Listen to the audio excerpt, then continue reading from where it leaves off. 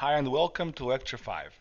At this point, we are ready to jump into Active Record, but when you look at Active Record, you're going to see that it looks kind of magical.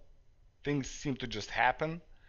And what I wanted to do is take a little detour into Ruby, into more advanced features of Ruby, to show you that really all Active Record is just Ruby.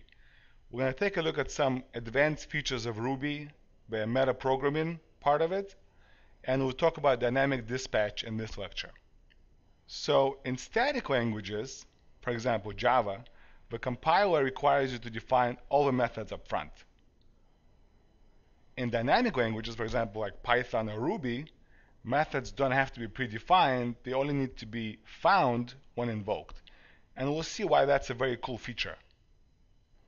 Now the disadvantage to this is that in a static language, if you make a typo, the compiler could help you out because it knows that the method should really exist. In a dynamic language, the method doesn't have to exist, so it's much harder for the compiler, for the IDE, to help you out. So why would you ever want to have a language that's that dynamic? So let's take a look at an example. For example, we have a class called store, which has a description and a price of the store products. And we're tasked with building a reporting system for the store to basically generate reports for different items in the store. So what would this look like? We would have a class called store, and for example it has method get piano description, get piano price, get violin description, get violin price, and many methods with the same pattern of get this desk and get this price. So a naive way of writing a reporting system for such a system would be to have a reporting system class that includes the store file in it, and then you would initialize the store with store.new, and then in the reporting system you would have methods which would basically just delegate to the store methods. So that get piano description in the reporting system method would just call the get piano description in the store class. So you could have reporting system.new, where you initialize this variable called rs, and then you print out the description, costs this amount of money, maybe left justified, and that's so you get the following printout. Okay, but that's a lot of methods. The store already has all these methods, and all we're doing is just delegating to methods of the store, get piano desk, get piano price, and so on, and you have to have all these duplicate methods. So let's see how we could break it down and maybe improve it so that we could generate some code. So far we have seen that you could call the methods in Ruby with dot notation. So for example, object.method. But you could also call it using a send method. And the first parameter is a method name or a symbol, so either a string or a symbol. And the rest, if there are any other parameters, are going to be method arguments. And why is it called send? So think of it as sending a message to an object. So let's see an example. We have a class called dog who barks, and he could maybe greet somebody with a greeting. So all the bark method does is just prints out a message, and a greet method takes a greeting parameter and just prints that out. So when we instantiate the dog class, we could just call the bark method on the dog, but we could also say dog.send bark. So hey dog, why don't you get sent this message of bark, which basically does the same thing as using the dot notation of dog.bark. And you could also do the same thing with a symbol instead of a string.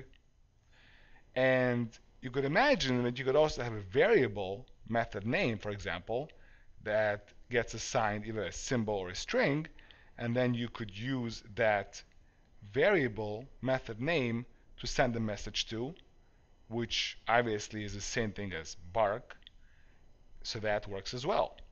And if you want to send a message to a greet method, which is this method over here, and pass in a parameter, you just pass that in as a second parameter, and if there are more parameters, you could pass those in as well.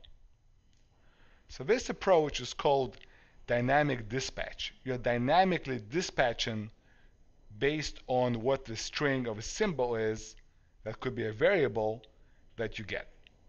And basically, it means that you could decide at runtime which methods to call. Right? You don't have to have dog.bark. You could have dog and then decide at runtime. Maybe it's going to bark, maybe it's going to jump, depending on maybe some other condition.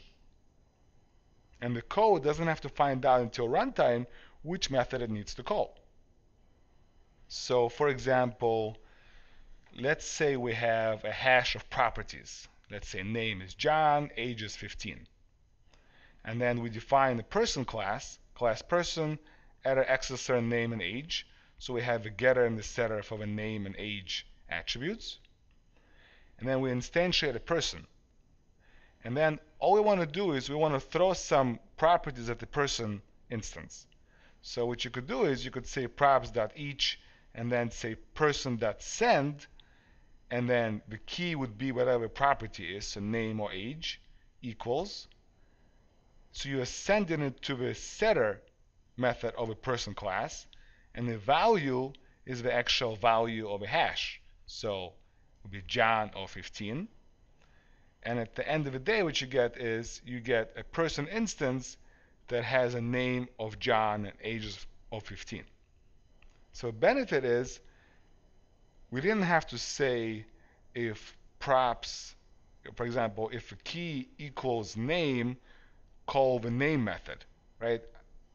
You would have to have a giant if-else statements clause that basically says if method is name, then call this name method. If method is age, call the age method. And if you have many properties that you're trying to set on the person class, that would be a huge if-else clause. And in this case, you just throw the properties up there, dynamically call them using this dynamic dispatch approach, and things just happen. So in summary, you don't need to call a method using the dot notation. You can call methods dynamically using a string or a symbol, and that is what dynamic dispatch is. Next, we'll talk about this idea of dynamic methods in addition to dynamic dispatch.